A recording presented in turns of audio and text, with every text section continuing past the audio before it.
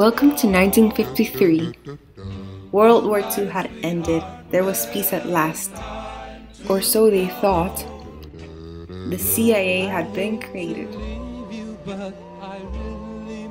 And so had the United Nations. The Korean War was about to end.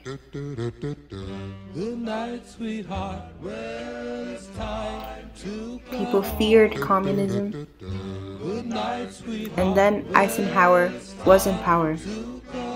And he would write new history. But how significant was the policy of the New Look? Hello everyone, welcome back to my channel. My name is Carolina Herrera and today I come back with a history video specifically about Eisenhower and his policy of the New Look. So I chose to do this video on this topic because I just found it so interesting. I wrote my extended essay on this, I made a cartoon, so I just hope that you find it as interesting as I did. Maybe it's because not many people know about it and it is very important as it affected many lives. In order to write the extended essay, I made a lot of research. I looked at conferences, talks, museums, archives, interviews, CIA documents, and I finally made that piece which I am proud of. I read a little bit more, mainly on Eisenhower for history class, the IB diploma, which is what this video is made for. Now, I'm not an expert, but I think I can give you a good introduction to the topic. Now, this video is not sponsored, but I wanted to give credit to this amazing channel called PowerPoint School. It has amazing free templates and they even teach you how to do them for free. Today's PowerPoint is actually one of their templates. So we're going to start with what is Eisenhower known for. So Dwight D. Eisenhower was 34th President of the United States, a Republican, right after Truman in 1953. He was a strategic man and he was elected because he preferred to get things done rather than advance in his own ego. His era is mostly known for the covert operations. With the support of the Dulles brothers, he was able to succeed on many operations with the objective of containing communism, liberating countries from it, and at the same time reducing the amount of money spent to do so. There's also this willingness to use nuclear weapons to contain communism from spreading no matter what it took, also known as the Brinksmanship. He's also remembered for his actions in Vietnam, Guatemala, and Iran. To sum them up, these were the main characteristics of his policy of the New Look. We're going to start with Brinksmanship. It means pursuing a dangerous policy to its limits of safety, so like crossing a line in politics. And it also means taking a brink or a risk, such as creating more weapons to intimidate the Soviet Union from attempting anything. This is demonstrated by how Eisenhower increased the production of nuclear weapons, which also contributed to the mutually assured destruction, MAD. He also contributed in the US involvement in the Vietnam War, and he created something called the domino theory. I actually made a video on this topic, which you may find in my channel and which I'll put in my description down below. Eisenhower announced the domino theory in 1954, which I guess you have heard about, and it actually turned out to be true. This is mainly about how a country becomes communist and the rest would follow. He contributed to this war by sending money and standing firmly against the Geneva Accords, which would unify Vietnam under an elected government. So instead, he acted covertly with the CIA to cancel the elections, and the war continued. Other events include the intervention in Iran in 1953, and right after that, the intervention in Guatemala in 1954, which I will explain in a second. He also wanted to reorganize the US priorities, which is interesting because he actually has a matrix which you can prioritize your tasks depending on how urgent and how important they are. So what he wanted to do was having a smaller army, navy, more atomic weapons, stronger air force, and invest in the CIA, which by the way was founded 6 years before his presidency began. I wanted to create an emphasis on the CIA because something interesting about this is the principle of plausible deniability. So Eisenhower watched the Nazi propaganda and how effective it was and was not even expensive. So he wanted to continue with these covert actions. The plausible deniability allows him to create an untraceable connection to any illegal or damnable actions committed, even if they ordered it, such as overthrowing or assassinating leaders of hostile regimes.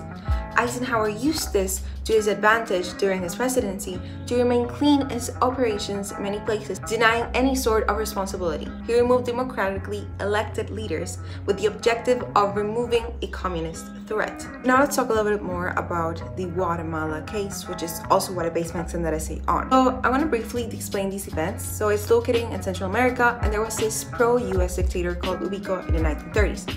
Guatemala rebelled against his oppressive regime in 1944 with the October Revolution.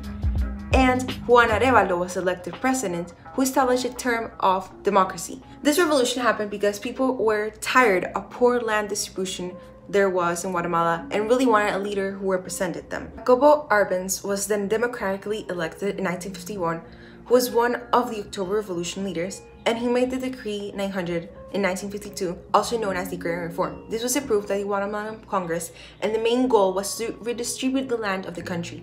The thing is that General Jorge Ubico, the oppressive dictator, had given most of the Guatemalan territory to international-owned companies, including the multinational corporation United Fruit Company. This led to the company's eventual monopolization of the nation's roads, bridges, banks, and utilities, from which it received its sobriquet, the octopus. It soon became the second largest employer in Guatemala after the government, but it often overworked and underpaid its employees due to the lack of intervention by the government. Benefiting the population with the redistribution of land, Arbenz also created more opposition to his government. Part of the establishment of the law was the expropriation of the unused territory, paying large landowners to redistribute it to the rest of the country. The United Fruit Company, an American company, was actually a huge interest of the Dulles brothers, who, by the way, were the head of the US government and the CIA at the time. Some of the land owned by the United Fruit Company was actually expropriated, and the CIA started making plans against the government. They accused Arbenz of being communist, and that if he was not stopped, other countries would follow, pretty much like a domino theory. Now, he did have communist relations, but he was not a real communist. He was just representing his citizens' needs. With psychological warfare and a final coup, which they had trained an army of exiles, Arbenz was finally overthrown in 1954. Castillo Armas was positioned as the leader of Guatemala by the CIA in their mission called PV Success. There's this painting by Diego Rivera called Glorious Victory, showing how there was a lot of bribery and also foreshadowing the doom which Guatemala was submitted to.